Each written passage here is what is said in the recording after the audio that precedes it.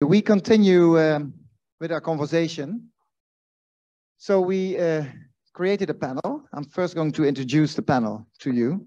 So on the left, it's Philippe Lutz. I hope I pronounce it well. It's not Lutz, I guess, yeah. From BNP Paribas Fortis. Then we have Kurz. I'm going to ask him also to introduce himself a bit more than I now do. Kurz from MN. MN is I would say the good term is a pension delivery organization. They do the pension and investments for few pension funds in the Netherlands, owned by these pension funds. These pension funds have shares in this organization. So it's quite an interesting construct. And then we have Sébastien Godinot from the WWF. EPO, what exactly is it again? European Policy Office, thank you. Yeah. So let me start with Philippe. And this should be very interactive.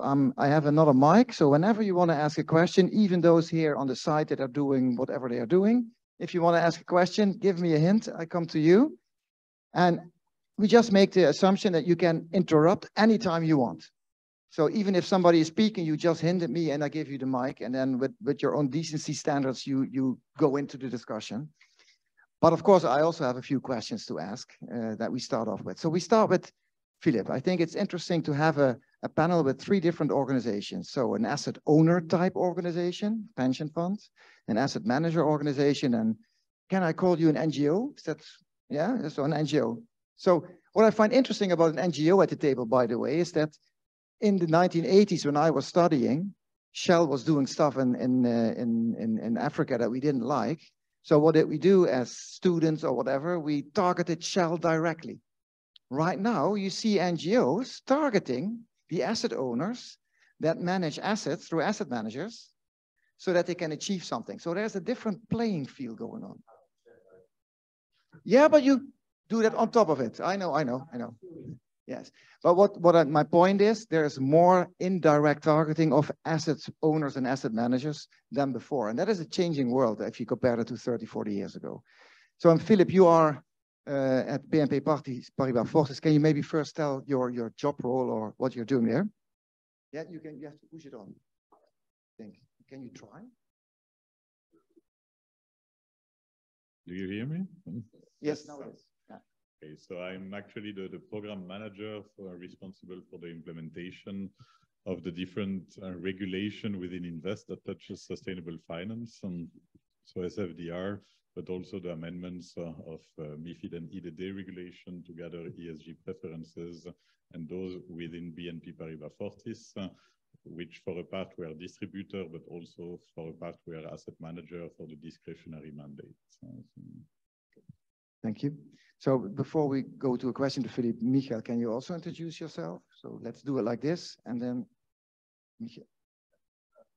Yeah, I'm looking for men. As Bob said, we are a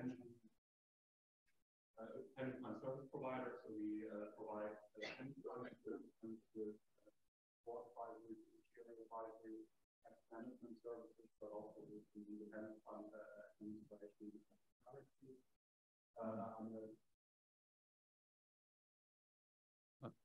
Now it's on? Yeah.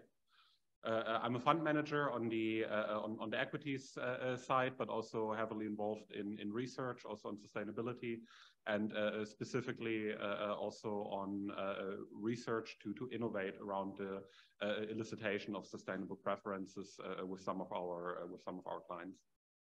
Sébastien, checking your email or I'm just kidding. So my name is Sébastien. I'm senior economist in our WWF European Policy Office.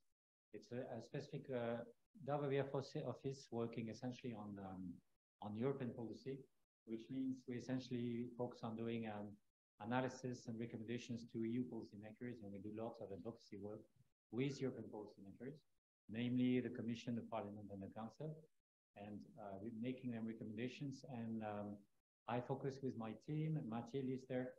Speaking this afternoon, we focus on financial policies at EU level to try to integrate some sustainability requirements in EU law for the private venture sector. We've also have been working a lot on public fund, European public funds. Thank you. Philippe, So you are, I guess, connected to an asset manager, which has a lot of different services, asset management to institutional clients, to private clients. You are in the private domain, or is it more at a general level? General level. Okay, so maybe first the question, when did the topic of measuring sustainability or social preferences actually surface in your organization? If you started, the exact date I cannot tell you, but around 2018.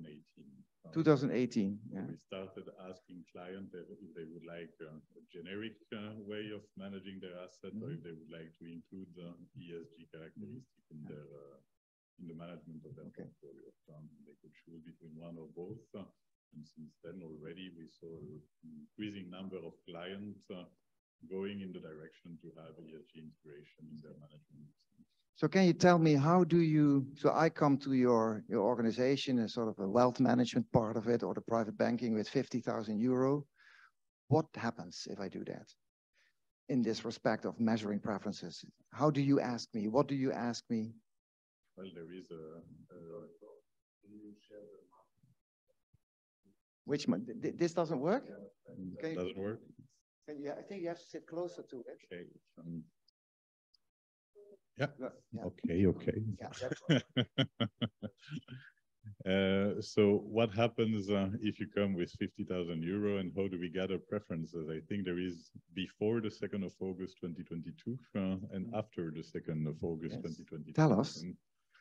Yes, the MiFID delegated and IDD delegated act took place on the 2nd of August, which came with rigid way of asking client preferences compared to before, where it was more an unstructured way of discussing, gather the client feeling around it, explaining what we do as a bank with our corporate client, what are our sector policies, what are the characteristics of the product, what if we are part of Paris alignment agreement, etc. So a story around it.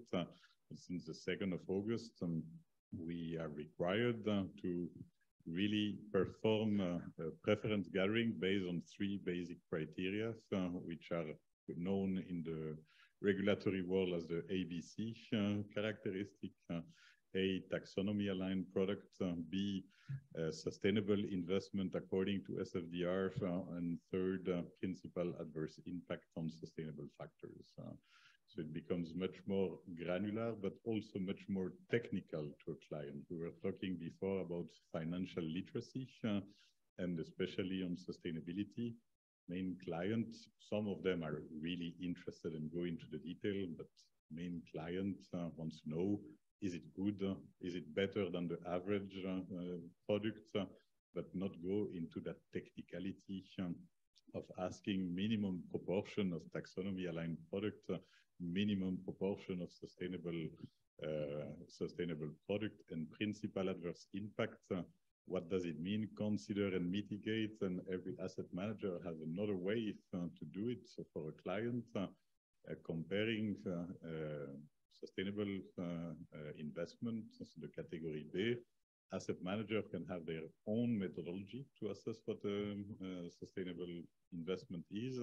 And if you propose a fund of BNP and a fund of Robeco, maybe in one fund you will have Tesla sustainable, in the other one not, because of governance issue. And for a client, this is really complex. It has become much more complex to actually understand what is behind it. Somehow, the way you describe it, it seemed very supply driven, so that you tell them this is what we got, and so where does the client come in that process? So do you tell them this is the taxonomy and our product looks like that taxonomy? Or do you ask the client, what parts of the taxonomy do you want to have your portfolio connected to? We will refer to the regulation, because indeed it would be much easier to discuss the characteristic of product and see what matches with clients. But actually, the regulation forces us to be neutral and unbiased and don't talk about the offering before having gathered the preferences. Only after that you can engage in a discussion if you have matching or non-matching. But first it needs to be fully neutral and unbiased. So we have explanation, info fiches, brochure, what is taxonomy, what is SFDR, what is a principal adverse impact, but we cannot speak about the offering per se. So we need to ask questions. Basically, the client without any referral, and the intention of the law is also not matching, so not having a questionnaire that is offer driven. It needs to be neutral and unbiased, and even if the client asks for the moon, we shall let him ask for the moon, even if nothing will be matching, because the behind goal is progressively also, so from the client expected wishes, distributors then will force asset managers to go in a greener direction, but so if I understand you correctly, so you show me, I go in with 50,000, you show me some questionnaire, something comes out that you interpret then, I guess, based on the questionnaire, and then you start talking about connection to taxonomy and whatever it is. Is that correct, or first sort of? Explain what taxonomy is. Yeah, of course, yeah. And then indeed we have those product matching these preference that you have, or those one, or we have nothing because the client is expecting in taxonomy really high percentages, and in the market there is just not enough the day to day.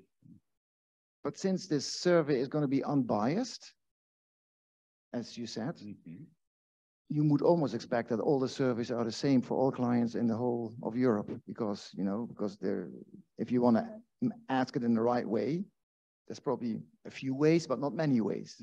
Unbiased. So how does that work? Do you interact with other organizations on how to measure that? Is there an association of private banking and wealth organizations helping you to get a really good unbiased survey? How does that work? Well, there is banking association where the interpretation of the law is discussed, but each company, each bank will draft their own preferences questionnaire in the way they prefer to set it up. But of course, it needs to be neutral and unbiased in the eyes also of the regulator, so supervisory authority. And we go to our supervisory authority to present the questionnaire, and they give remark, and we adapt it, etc. So it might differ a bit, but the substance, as it is regulatory driven, shouldn't differ too much. Just fine. Can you give an example question you would ask me? Sort of a really important question in that preference survey.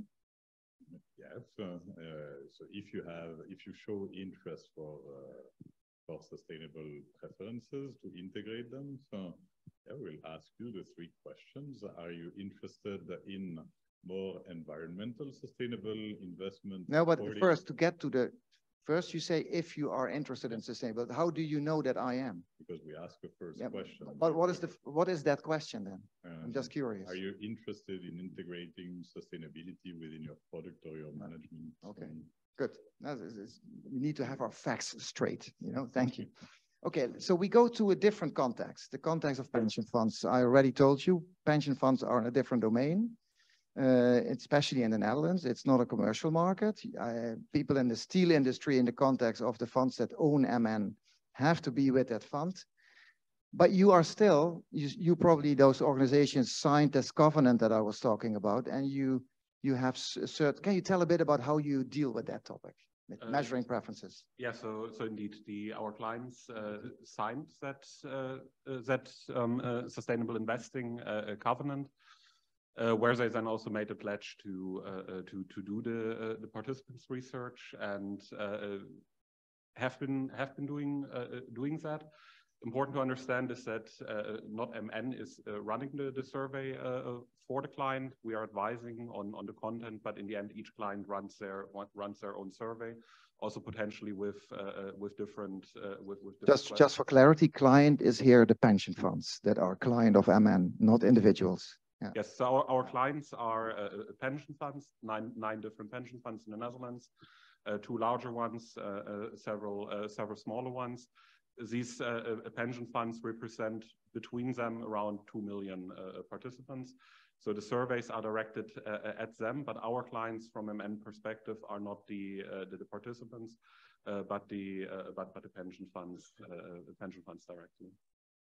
So, and you also have projects to measure these preferences or advise on it. How does that work? What have you seen that these clients do? So far, mainly 2 approaches. One, just classical surveys, the participants receive surveys where there are questions asked about their sustainability preferences. Do they want more sustainable investing? What themes within sustainability do they want to focus on more or less? Also between environmental topics and social topics, for example, and also questions around engagements versus exclusions. This is one element. Another element that has been done by our clients are focus group research to invite smaller groups that are deemed representative for the population of the participants of a particular fund to get more in-depth interviews with these focus groups essentially on the same topics as are covered in the surveys, but to get a little bit more insight in the nuances of the preference and of the beliefs that these funds are that the participants of the funds are having. So you just heard in my presentation how that worked for the Dutch pension fund Detailhandel. Do you find similar results over there, or is it fully different? Because it's a completely different context. Steel, people working in the steel type of industry, you know, that's different.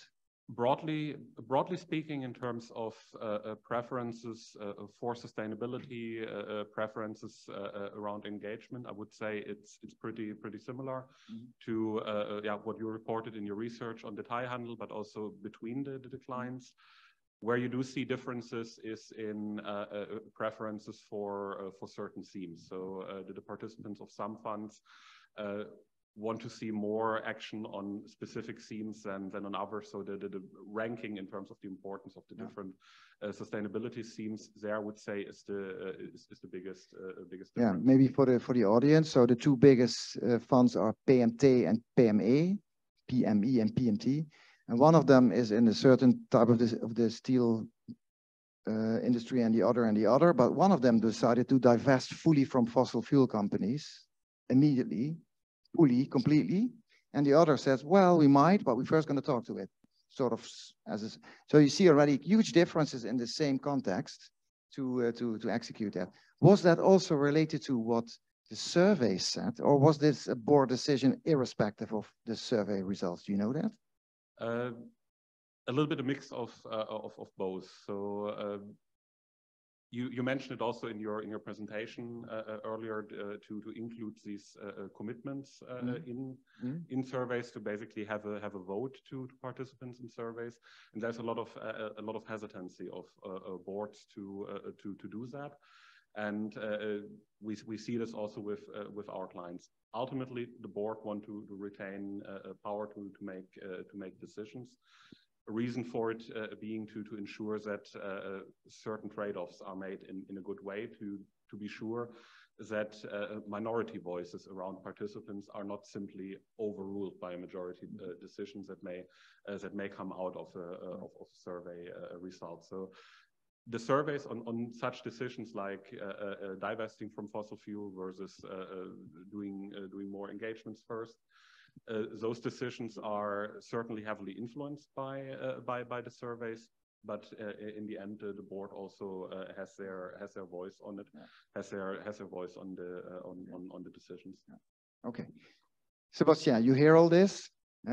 Being an NGO, European Policy Office, I now learn. So you know about all this legislation, some of the legislation, probably not all.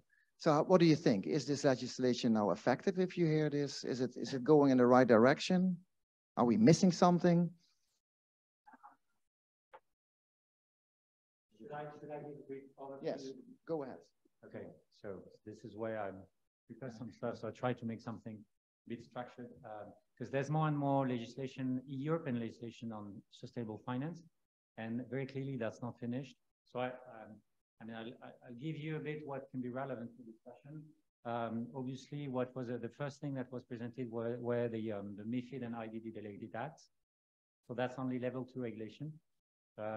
And this is still conditional because this is the first time in EU law where it's required for financial advisors to ask retail investors their sustainability preferences. So that's really a kind of game changer because that's the first time it's really mandatory in EU law. and that entered into application early August. However, there's already a lot of controversy. Some investors find it rigid. I would say, well, this is not MiFID specific. Basically, every company finds regulation rigid on every issue, so that's not really MiFID specific. However, for this requirements, there are a couple of issues.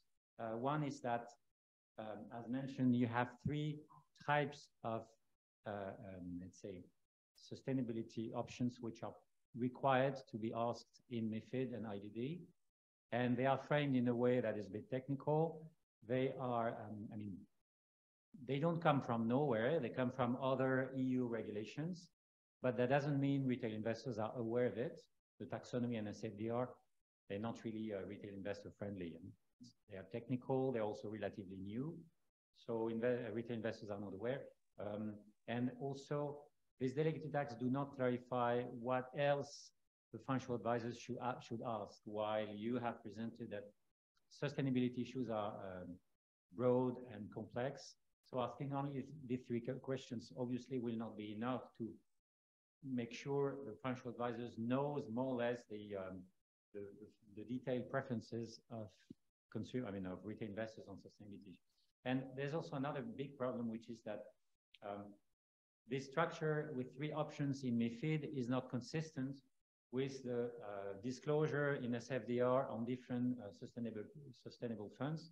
So that's the second file I wanted to raise. SFDR is a disclosure regulation for investors, asking lots of disclosures to investors in different ways. I passed the details, but there are three important articles, Article 6, 8, 9, which require investors to disclose by fund if the fund is not taking into account sustainability issues at all, so that's the Article 6 fund, or if it takes some ESG characteristics into account in the fund composition, etc. So that's Article 8 fund, which have been summarized as light green funds. And there's also the Article 9 funds, which are called, nicknamed dark green funds, with lots of debate, which are normally invested in sustainable investments. The problem is that it's not really detailed what this exactly means, and there's already lots of confusion. So given that this is not much detailed, the ESMA, one of the three European supervisory authorities, is currently coming up with guidelines, and the European Commission is currently setting up FAQs to explain investors what this means. But this is still very confusing, and in my view, this will require to amend the level 1 SFDR regulation and clarify what should be disclosed as Article 8 and what should be disclosed as Article 9 and Article 6. And I think this should be reorganized. I'll come to this in a minute. There's a third file that is important to take into account, which is the EU taxonomy. It's another disclosure regulation in the sense that it's only requiring companies, including financial institutions, to disclose their degree, the proportion of taxonomy alignment or taxonomy aligned economic activities. So basically that's the green share in their business model or in their portfolio, to make things very short. The taxonomy is also slightly complex to use. It's very new, so investors are not really well aware yet. And it's still an ongoing project because some granular criteria have been developed for the taxonomy to clarify if a given economic activity is green or not. You need to comply with different criteria. And it's very demanding. It's very time consuming to set up such criteria at economic activity level. It's extremely granular, which means that it's in the making. The green taxonomy is not finished yet. There are 100 activities already with criteria for climate objectives, but there's nothing yet for biodiversity or water or other circular economy objectives. This is coming only next year. So that means the taxonomy will grow, it's not finished yet. Sébastien, does that mean that if the taxonomy changes and maybe also gets more ambitious or whatever you call it, does it also mean that the 6, 8, 9 might change? Or is that a stupid question? In SFDR Article 9, it's required to disclose the taxonomy alignment of your project, of your fund. So but that's only in Article 9. It's a bit different in Article 8 and 6. It's looser. The taxonomy will become broader in scope, will cover more activities. So that means its kind of share of the economy will grow. But at the same time, the taxonomy criteria have mandatory review clauses every 5 or 3 years. And that means the criteria will gradually tighten, which is logical because you, on a climate perspective, you move from high carbon to low carbon to zero carbon. And so gradually, the activities will have to become zero carbon over time until 2050. There's another important regulation we need to take into account, which is called CSRD. That's the Corporate Sustainability Reporting Directive. That's a cross-cutting law at EU level to require companies to disclose sustainability information. So that's all sectors, including financial institutions, but only the large ones, large ones above 250 staff. And that's all issues, E, S, and G. Okay, so that's very cross-cutting. And this will come up soon. This is already agreed at level 1, so the primary legislation. But next year, there will be a secondary legislation attached to it, another delegated act on the Commission, which will set a standard to clarify for companies how and what they should disclose exactly in terms of sustainability information. So that will become much more granular and much more specific. The EFRAG is working on this. It has proposed 2 weeks ago a draft standard for this, and the Commission shall adopt an act on this by end June next year. So it's coming very soon. And it's still not very clear yet, to be honest, what indicators will be mandatory in the standard and what indicators will not. So it will still be options for companies to decide. But that means it will clarify a lot what companies will disclose, and that will help. Normally, that should massively help investors to compare the environmental performance or the social performance, I mean the sustainability performance of peer companies, which is normally really important because to date, with the current sustainability disclosure of companies, it's extremely hard to compare their green performance right now. So that should help a lot. That's what. So even more coming? Sorry? So even more coming? Yes, yeah. Okay. So that's what already exists today. There are more things coming. There's a review of another file called PRIPS. PRIPS is a regulation on packaged products for retail investors. And in this, you have an obligation when you market a new fund to produce information beforehand to explain what's there, the fund composition, the strategy, the methodology, etc. And what the Commission has committed is to introduce mandatory sustainability disclosure in every fund like this and to try to standardize this.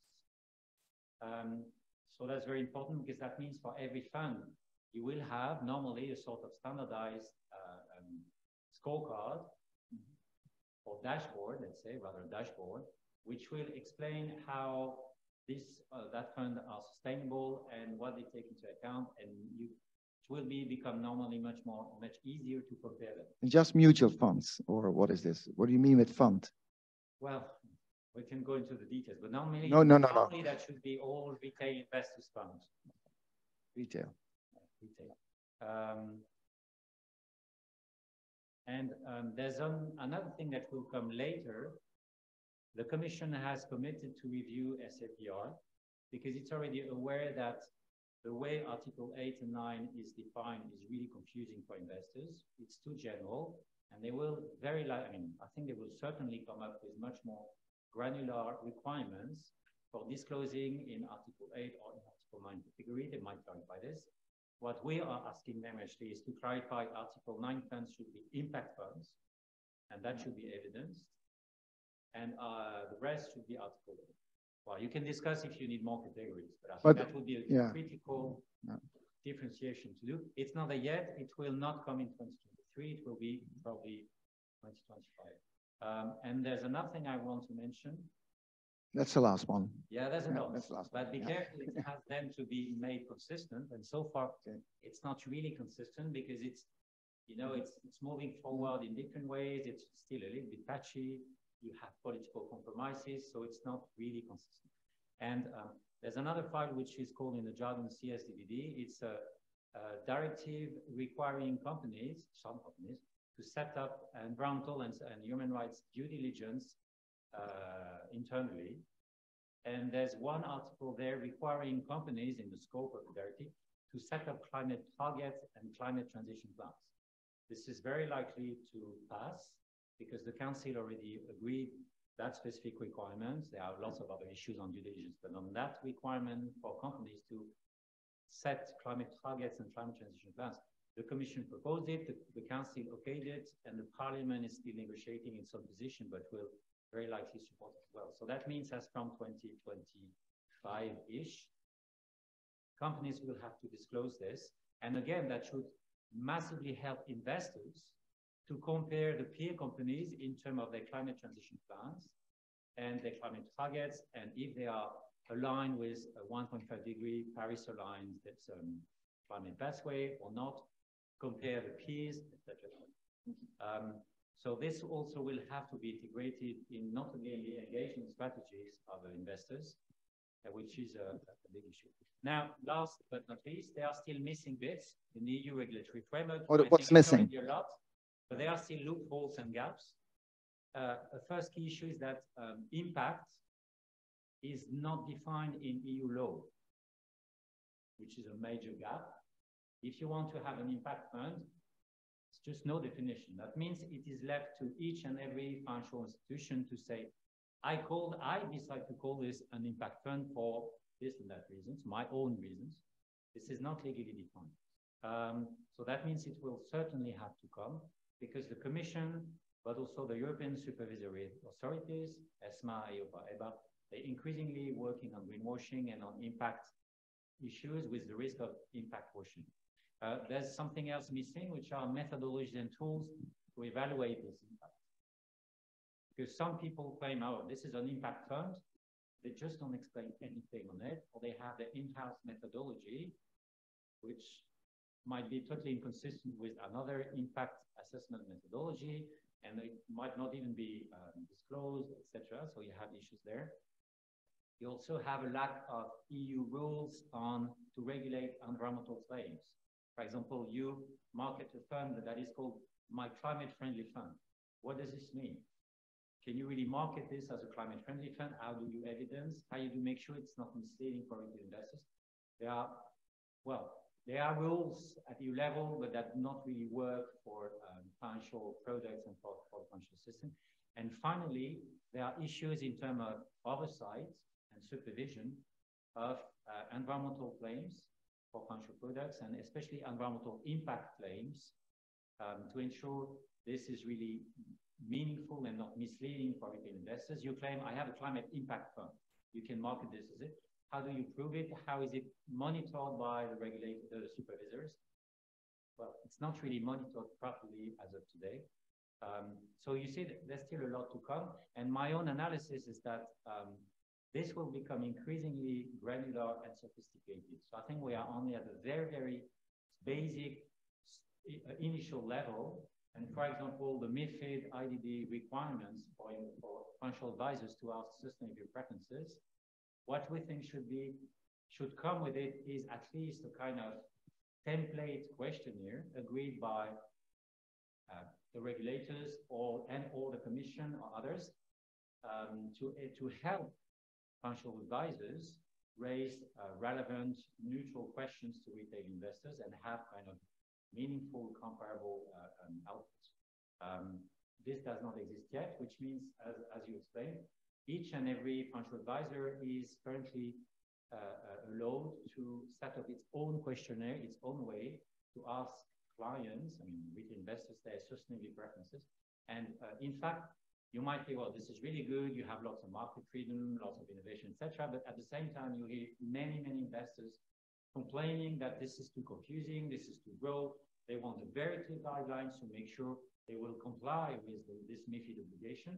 And in fact, what they are doing in practice is they are asking something increasingly granular. They are asking guidelines from ESMA, they are asking FAQs from the Commission. And what I think will clearly move forward is that in a few years, there will be much, much more granular requirements. Okay. Thank you, Sébastien. Very good overview. I think it also shows that BNP Paribas needs a team or person that knows what's going on there, because how can you otherwise oversee all of this? Before I have some follow-up questions, is there anyone in the room who already would like a question If so, please address the question to someone or all three of them. Yes? Not sure. I think it's on. Thank you. So maybe a very novice question in terms of regulations and everything.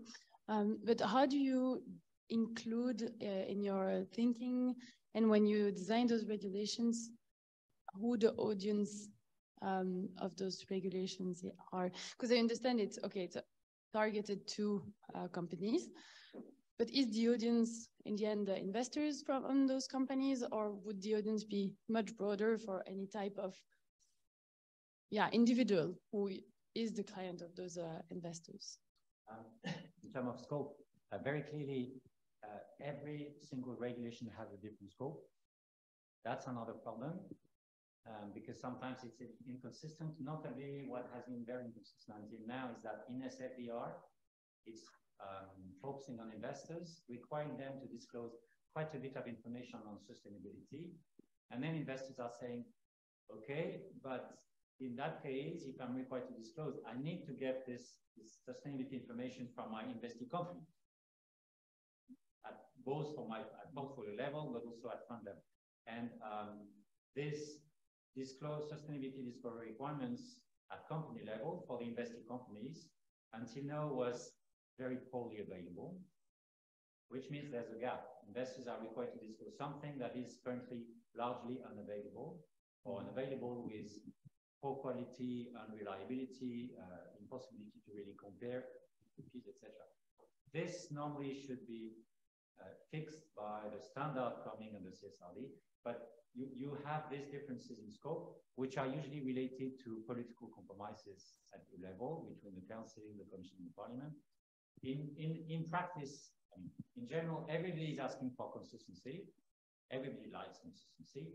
But in fact, what we notice is that there are always trade-offs and political bargaining and compromises, which usually means it ends up with inconsistent things. And that's very problematic because it complicates a lot the regulatory framework for investors, for companies, etc. So in our view, in my view, consistency is a must. As I explained, for example, SFDR and MiFID requirements are not consistent.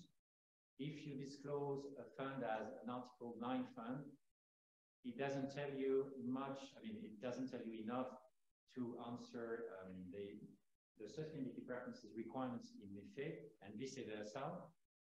So it's still not consistent. So very clearly, different regulations will have to be reviewed to gradually ensure this consistency. And you didn't even mention the word lobbying. You said political bargaining. Well, it sounds a bit more positive than the lobbying. Bargaining is always related to lobbyists.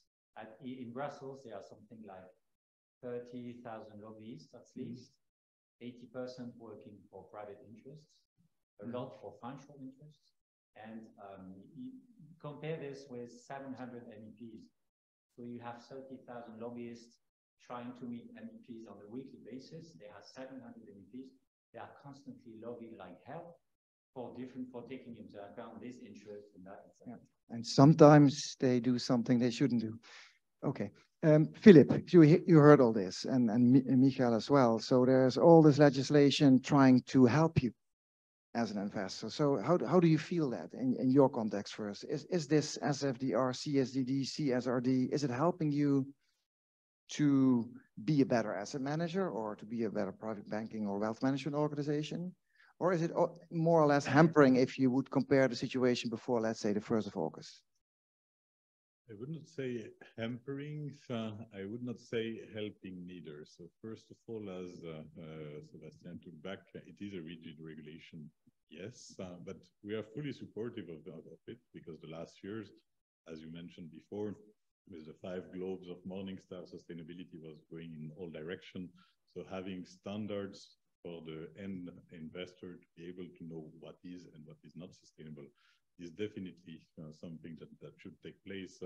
The main issue right now for institutions, but also at the end for clients, is the sequencing of these regulations, because we are asked to gather the preferences in the way that regulation defines it as of the 2nd of August. But as Sébastien also mentioned, taxonomy, for example, we only have 2 categories out of 6. It's unfinished. And out of those 2 categories, only big companies will have to report on it in the first stance until CSRD, the second year, which is 2026. So for the moment, it's a limited scope of thematics, let's call them like that, and activities linked to those. And it's only for big companies. So if investors are willing to invest in taxonomy because it's the greenest standard, let's call it like that, well, funds will be allocated towards only big companies because it's the only data that is available, because the regulators also tell us that we are not allowed to use estimates. So on one side, we ask about one of those 3 categories, which technically before 2025 or even 2026, the scope of data will be really reduced. So it's like a gap of 3 to 4 years. And SFDR, another one, well, indeed, we launched it. The level 2 of SFDR was not even there because it started the 1st of January. And indeed, it's also unfinished. So it's more the sequencing of the regulation that we need to ask client preferences to then, therefore, afterward tell them that there is not yet enough data. We cannot match this because it's not in the market. So it creates, so from the client point of view, but why do you ask the question if you cannot provide anything? So it's a bit incoherence in the timeline and in the perception of the client. Of course, we have to also be a bit patient before it all starts kicking in. But what I was wondering while you were saying this is how this relates to the procedure of measuring risk preferences, which you are used to. And you somehow have to merge those two. And what I understood from some of the things I read is that there also has been some lobbying to give some more weight again to the risk preferences so that you don't forget about the financial objectives of a decision and just look at sustainability. How is that merged, the two of them? How do you do that? The flexibility you talk about is not actually really there. So indeed, in the guidelines from ESMA, they do recall that sustainability comes after the risk profile. So first, you need to find a suitable option for the risk profile. And only after that, you look if you have something for sustainability preferences. It's quite interesting, isn't it? I find that remarkable that you are forced to do it like that. So you force the individual to make a decision in a certain way to someone, or am I misinterpreting this? You're misinterpreting because at the end, they also say that you cannot propose something that is not in line, or you cannot propose proactively something that is not in line with the ESG preference. So, yeah, so what they say is in the guidelines of ESMA, you need to fix first the risk and then look at the sustainability features. If you have not got something that matches both, first you need to look at the risk, and then you need to ask the client if he's willing to review down or adapt his preferences for this transaction, because you cannot match his ESG preferences. So you have to proactively ask him before proposing. So it's almost like a ritual dance that you have to do across those two preferences. Sébastien, you want to chip in? Short. I think it should not be a financial risk profile first, set in stone, and then sustainability preferences. Because if the client is proposed, well, I have these different options for you in terms of sustainable funds, and this fund is an impact fund with really strong guarantees that you will have an impact, but it might be more financially risky, then some clients, I think, would agree to change their risk profile if they have a guarantee that this impact fund, they put the money, has a much stronger potential to deliver real impact. So I think it should be back and forth. Yeah. But at the same time, it can be heavily debated whether today we have strong, reliable processes or labels to clarify what an impact fund is and the likeliness to really have impact. I don't disagree with your statement. It should go, but ESMA doesn't allow it. ESMA doesn't allow that the ESG preferences. Can you not sneakingly still try it once in a while? Is that not doesn't work like that? No? Okay, sorry. Yeah. Okay. Michael, so you heard all the legislation, which in your context, institutional investing is a different one. So the SFDR, I think the pension funds were actually quite surprised by the fact that they suddenly were also falling under SFDR. I can remember that a few years ago. So how did you deal with that? How did you deal with all these legislation? Does it help you do your job? I'm not sure I would agree with surprise. So there was quite an involvement from also specifically from the Dutch pension fund sector. Generally, I would say that the view is quite positive on the regulations in the sense that it helps clarifying what is sustainable, that it helps clarifying what is impact. This also helps the pension funds communicating towards their participants. Yeah, because it simply clarifies, it gives definitions and it gives clear guidance how certain elements have to be measured.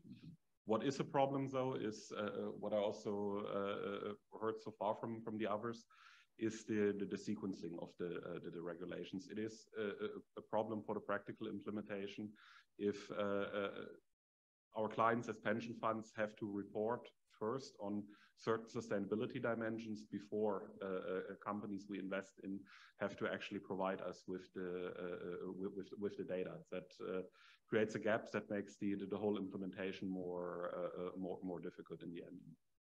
Yeah, but I guess the regulatory offices in all the countries will probably take that into account or not, or are they like policemen saying you're not doing a good job? There are certain dates when we have to report, and these dates don't really align with when the companies have to. Yes, but then you don't report exactly what they want from you. Then the regulator knows that you don't have the information. So yeah, so how can they expect from you to do it? Then? We are working with. We actually can work with estimated data, but that provides its own challenges because you have to evaluate the estimation methodology. And when the numbers eventually come in from the companies, and those numbers are different from the estimates that were first used, then of course the reporting may change, which then has its own communication challenges. I'll come to you in a sec, but it's quite interesting anyway that you report, for instance, on CO2 or greenhouse gas emissions. You sell some stuff and then you have a lower score on that. Whether that makes a dent in the first place is a totally other discussion that we don't have the time for. So there's the actual relevance of all that is also a big discussion. Jim. It's just a question around soliciting sustainability preferences in this context where Philippe mentioned that each manager's got a different definition of sustainable investment. So put taxonomy, that's well defined, PAI is well defined, but sustainable investment, whoever you ask, you'll get a different answer in terms of what that looks like. So how do you explain that to clients and solicit preferences related to something which inherently is undefined? Excellent question. Look, I will say as a distributor side of things, we carry due diligence on third-party asset managers because, of course, for the asset manager of BNP, we know what the policies are and we know what is in there. So we conduct due diligence and we assess if they can be proposed proactively or not. But technically, yeah, explaining the different methodologies of different asset managers to a regular client, it's basically impossible because it's pages and pages within SFDR that are too technical and won't understand. So at the end, you are comparing apple and oranges because you are forced on some, because it's a disclosure by the asset manager, so you cannot do otherwise.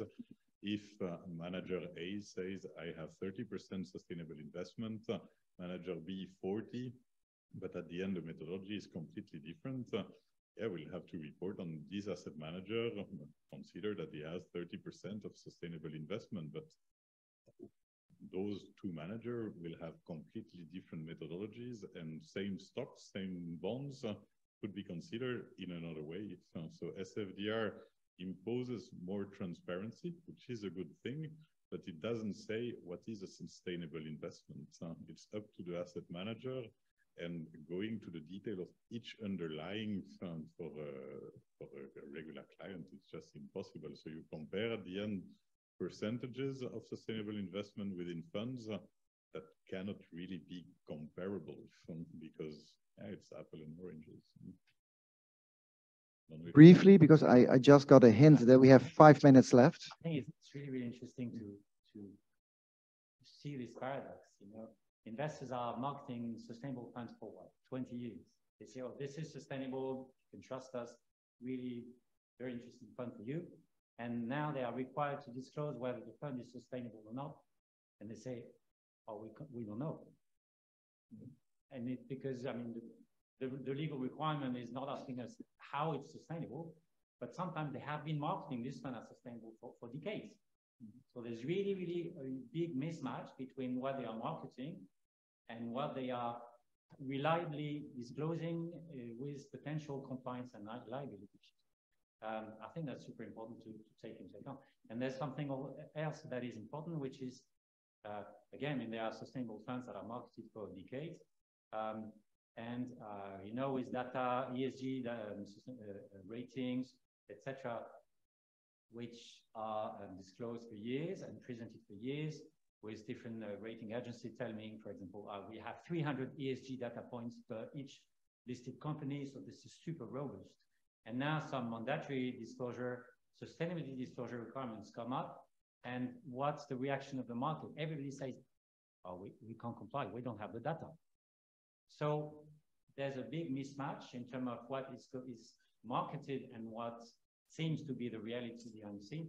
And that also shows one thing, which is that apparently the market alone is not able to come up with the necessary and relevant sustainability information at corporate level, at fund level, etc. And this means it's why it's necessary to come up with a mandatory system, which of course will come up with unavoidable burden, sometimes inconsistency, etc. But just because the market alone is just not able to do this properly, investors are systematically telling us, you cannot force us to disclose this because we don't know. If our invested companies don't tell us, we have no clue. But they're still claiming for years, oh, we are super sustainable. No. We select the invested companies in a very tough way. You can trust us. Can I add something just to clarify also? Because if we're talking in the concept of SFDR, asset manager, when they disclose the percentage, they disclose their methodology. So they say what is sustainable. What is unclear for the retail investor is how do they compare these two methodologies? And also at EU level, because the ESAs just asked the European Commission to clarify what methodology is accepted in the eyes of the Commission, because a lot of asset managers have a binary approach. They apply a filter, 20% aligned to an SDGs or whatever, and if you go through all the filters, boom, you're a sustainable investment for 100%. So it's 0 or 100. You have others that looks at the proportionality and try to look at the economic activities, and then you don't have, and this is not even clear for the European Supervisory Authority, that they ask the European Commission to clarify. So therefore, why I said to compare two methodologies for a retail investor, it's quite complex at this stage. I think it can be also quite frustrating for the organizations. You say that we're already doing this for 20 years. And now suddenly are not able to provide information, but they also see a lot of new entrants into the sustainable investment markets who could misuse the current regulation to provide products that aren't really sustainable or do not really measure well what's going on. But we don't have time for that. We have only time for one short question and a brief answer by Marco. Thank you, Rob. So based on research from colleagues at Maastricht, right, they look at this, this demand for sustainable finance and they ask, how is it met in the supply? Right? And they find that on average, sustainable funds require higher fees than non-sustainable funds. And I was wondering whether combined with these changes in regulation, right, whether this also drove a change in the supply from your side. So if you have, okay, you realize people want some types of funds that you don't have in your menu of offerings. Does this then lead to a change in what you're offering? And does it also come with more expensive fees, so to speak? Well, based on demands of client, of course, we'll always try to answer the demands of our clients. So if we don't have in our offering, whether we'll have to find it, if it exists, whether we'll have to engage in discussion with the asset manager to push higher the level of sustainability of the fund that we propose and matches the client needs, which of course can have as a consequence potentially higher fees. We still don't see it today in the OCR of the funds and so the ongoing fees. We don't see yet the difference. And there was also a study by European Commission that actually SRI funds were not necessarily more expensive than regular funds, but it will depend. Of course, asset manager will say, well, I need that many new data points, that many data that I have to source, that I have to keep, that I have to store, and so many new disclosure. I need new teams. If their cost goes up, of course, as a business, it can be that they try to adapt their pricing accordingly. Can be a consequence. But I think that study also shows that if clients, in the context of financial advisors helping clients, that they charge more to financially illiterate clients. That I find interesting. Then the agency issue comes up. So in that financially literate clients were not charged more by these financial advisors. So maybe we should bring that to lunch because I feel Anna is burning in my back. We have to stop, but there is of course also an agency issue going on. You could lure clients as even following ESMA guidance fully into high fee private equity funds because you ask the questions in a certain way at first, and then you show stuff that is linked with the taxonomy, but whether that then is really a good thing financially and even sustainably for that client is very questionable. I think you can misuse that. The way I hear what you've said today, you can do this. There's a lot of room for misusing the regulation. I think that is definitely something we don't want. Regulation that brings us a step back. Well, with this very bad negative notice, I would like to thank the three participants